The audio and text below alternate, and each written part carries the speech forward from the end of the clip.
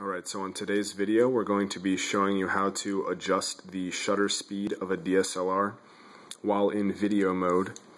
So here we can see that we are in video mode. We're going to turn our camera on and we're going to go right into our video screen. Now don't blink. It's this easy to adjust shutter speed, okay? Put your finger on the dial and rotate it. And here we can see our shutter speed on the bottom, 100, 125, 160, 200. All you have to do is roll the dial while you're in video mode, of course.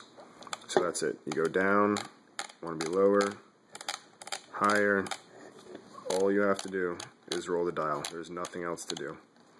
It's that easy. Hope you enjoyed this video. Hope it was helpful, and have a great day.